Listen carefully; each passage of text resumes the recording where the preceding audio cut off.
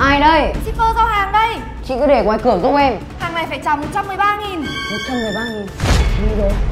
Mặc dù không nên để người lạ vào nhà, nhưng cứu người cấp bách, xem ra chị ấy không phải người xấu. Chị cảm ơn em nhá. Ban nãy có người đi theo chị. Vậy chị mau báo cảnh sát đi. Có mỗi em ở nhà thôi à? Sao lúc không có ai ở nhà, chị ý lại thở phào nhẹ nhõm nhở? Không ai rồi. Chị ơi, em đi lấy nước cho chị nhá. Chị ơi, em xin lỗi chị. Hình như ở ngoài có người, để chị ra một cửa nhá. Chị đừng giả vờ nữa. Chị bảo có người theo sát chị mà chị không báo cảnh sát, chắc chắn trong túi chị có đồ nguy hiểm đúng không? Mày cũng thông minh đấy. Nhưng tiếc là hôm nay không có ai đến đây để cứu mày đâu. Sao đâu rồi? Chị không ngờ đúng không? Lúc mấy mình cầu rót nước, em đã gửi tín hiệu SOS đến bố em.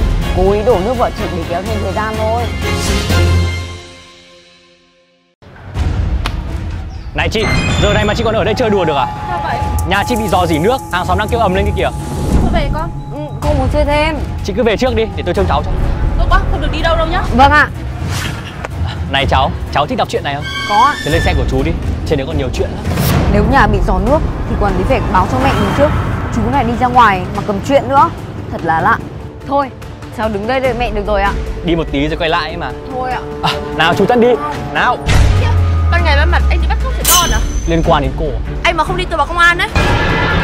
Em cảm ơn chị. Chỗ này nguy hiểm quá, hay là em về nhà chị đi. Để chị gọi điện cho mẹ em nhé. Kỳ lạ, nhà chị ấy còn cùng hướng với tên bắt cóc nữa. Vậy chị gọi điện thoại cho mẹ em đi. Nhưng mà điện thoại của chị hết pin rồi. Rõ ràng nãy mình thấy điện thoại của chị còn pin. Hai người này không phải là đồng bọn chứ? Mẹ!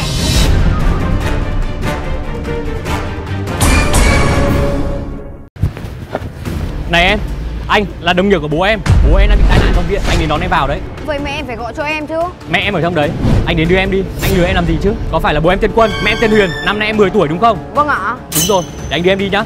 Đi thôi. Nếu mẹ không đến đón được thì phải gọi cho cô giáo chứ. Không ổn rồi. Nhưng mà anh gọi cho mẹ em đi. Đến rồi gọi. Đi. Nhưng mà em buồn vệ sinh. Trong lúc chờ em, anh gọi cho mẹ em nhá. Đáng nhịn đi. Đến đấy rồi đi. Đi. Anh này chắc chắn là người xấu. Phải làm sao bây giờ? Xin lỗi cô, trẻ con nghịch quá. Này, anh xin lỗi mà sao mà? Anh trông trẻ con kiểu gì đấy? Làm rơi vỡ điện thoại của tôi rồi. Điện thoại cô vẫn dùng được đây đấy. Đừng có bàn vạ. Vậy chị báo cảnh sát đi. Không cần đâu. Thế để tôi đền cho cô. Được, anh đền tôi 5 triệu đi. Thế cô đứng đợi tôi ở đây, tôi ra xe lấy tiền. Đi. Sao mà tin anh được? Để lại đứa bé làm tin, anh đi một mình đi.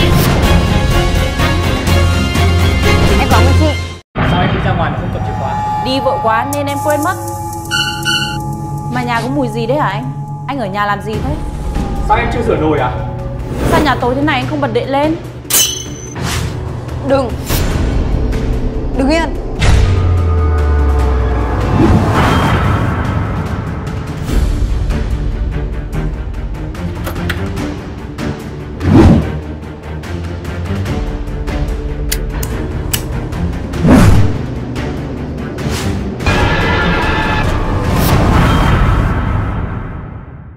Hôm nay bố có việc về muộn, con về nhà một mình nhá.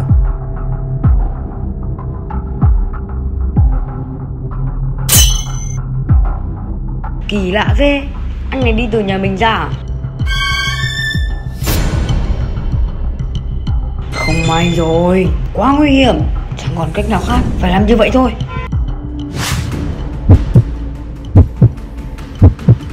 Bố ơi, con về nhà rồi. Bố có nhà không?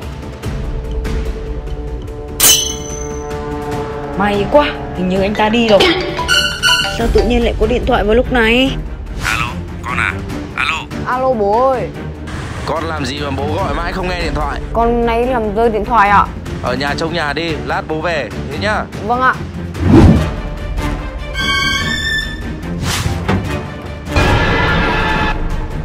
Alo bố ạ.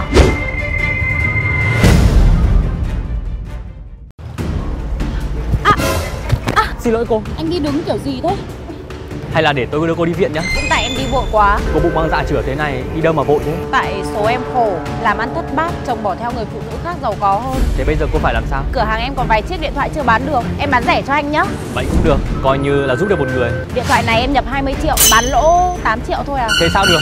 Để tôi gửi cô 12 triệu. Anh đúng là người tốt. Không đúng. Đường rộng thế này đi đâm vào được mới lạ.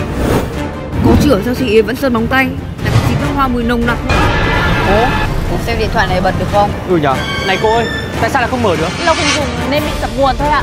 À, Chị ơi, chị có chửa mà sao mùi nước hoa nồng nặc, với cả chị lại còn sơn móng tay nữa. Hỏi nhiều thế nhở? Tôi bụng mang dạ chửa như thế này còn đi lừa người khác à? Đúng là xui xẻo.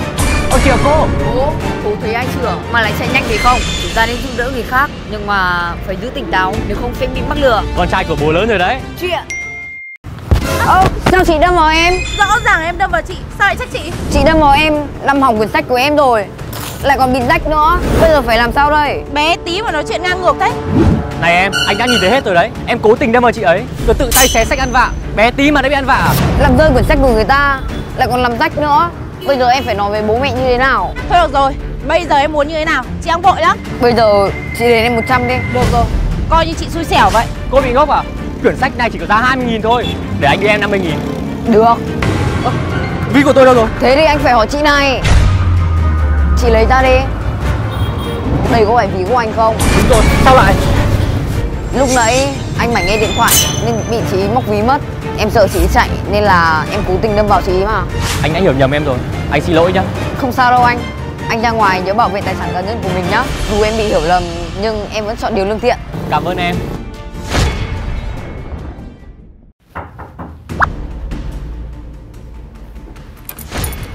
Ai đây? À, xin lỗi, nhầm nhà.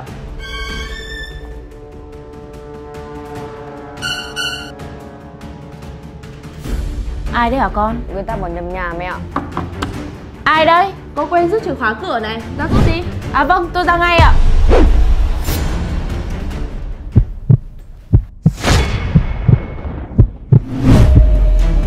Hình như con thấy có gì đó không ổn. Vừa nãy có người đến bảo mở khóa nhầm nhà. Họ vừa đi khỏi, có người bảo nhà mình quên rút chìa khóa. Trùng hợp một cách kỳ lạ. Chìa khóa mẹ để đâu đấy? Chìa khóa vẫn đây mà. Cô không ra rút chìa khóa à? Chị ơi, xem giúp em chùm chìa khóa đấy có mấy chìa ạ?